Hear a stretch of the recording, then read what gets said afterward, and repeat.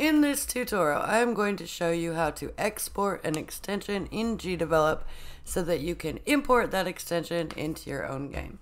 And this is a super quick and easy thing to do. So let's get started by opening GDevelop.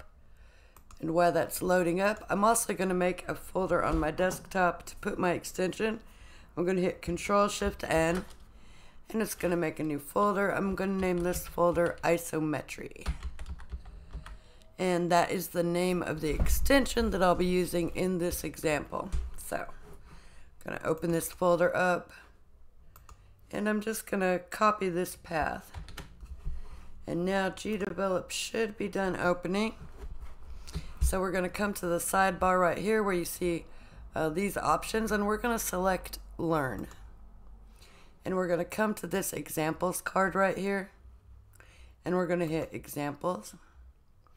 And the name of the example I want to open is called City Builder, so I'll type CIT. And of the City Builder options that come up, I want this one right here. The one by D8H, we're going to open that. I'm just going to create that random project to get the extension open. And let's look at our extensions. This is the one we're going to use in this example right here. We're going to export this extension to our desktop, and we're going to use this extension in our own project. And I will say I don't know if this works on the web version of GDevelop because I'm not sure if the export option is even in that version. So I'm using the app, and it does work on in the app. So and what this isometry extension is, it's a really nice extension if you're making an isometric game. For instance, if you go to the game events, you can see that it has a snap to an isometric grid action that it adds. If you search, you'll see snap, S-N-A-P, snap objects to an isometric virtual grid. So that's actually what I usually use this extension for. It does have a behavior it also brings to your game. If we come over here, I'll just select this object and I'll go to the behaviors tab, add a behavior, and if you look at the bottom of the list, right here, isometric slope, objects passing by the slope will appear to move up or down using the follow action. So that's a behavior that this extension will also add to your game. Now I haven't used that, so I'm not sure exactly what that does, but like if you came into your actions, you could search for slope, and you would get make objects follow slope, and you could also search for follow and make objects follow slope, same thing. Okay, so this is a really nice extension to have if you're interested in making isometric games, especially like for me, the grid-based isometric games, because it allows you to snap to an isometric grid. And I don't know if there's an option to do that unless you do get this extension. But the problem is, if you go to create or search for new extensions, and if you search for that extension, it doesn't pull up. It's not added to this list. And I know it's okay for us to export this extension and use it in our own projects, because if it wasn't, it would not be included in the GDevelop examples. GDevelop only includes things that it's alright for us to use in our own projects if we wanted.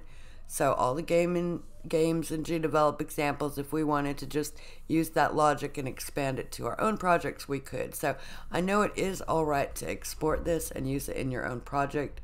So naturally, you know, if this was something someone else had made, you would have to ask permission. But since this is something included in the GDevelop examples, this is alright for us to do. So we can see if we wanted to snap things to an isometric grid, it's not pulling up here. We can just open that project like I did and come over to this panel, and we're going to hit Isometry. And it's going to open that extension in our editor right here. And so we're going to come to this option where it says Edit Extension Options. We're going to click that. And when this page opens, you'll notice at the bottom there's an option to export extension. So we're going to click that, and this little selection here will go to export to a file, and it's going to open that. So now we're just going to go ahead. I'm just going to go to the folder I just made. And when I'm in that folder, I'm going to go ahead and hit isometry. It's already there. Save. And so now I can probably just hit Control W to close that project out because I don't need it anymore.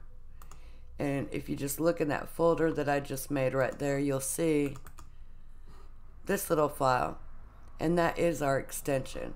So now let's see how we can import this extension into our own game so that we can also use that little snap to isometric grid or the slope behavior. So back in GDevelop, we'll just go ahead and hit Alt Control N, and it's just going to open up a new project for us to create. And I'm just going to call this one Tutorial. And we'll just save it wherever it is because I'm not picky since I'm not going to be keeping this. We'll choose that folder, we'll create the project. So now if we come over to where our extensions is, where it says create or search for new extension, we're going to go ahead and click that. And instead of searching for it up here, since we know it's not there anyway, we'll just come down to this bottom right here where it says import extension. And we'll click that, and now like if it wasn't already up there, you could just go to the path where you had it. So mine was on my desktop in the isometry folder, and now I'm going to open that up. And now you're going to see this is included in our own extensions. So now we can snap things to our isometric grid, or we can use that behavior we saw earlier.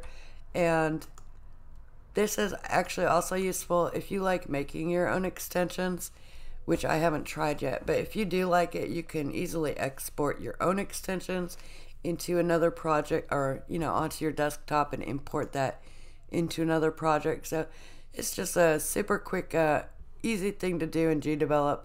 But I know when I first found this extension and I wanted it in my own project, I didn't know how to do it, and it did take a little Googling, so that's why I thought I'd make this quick tutorial just to show how it's done.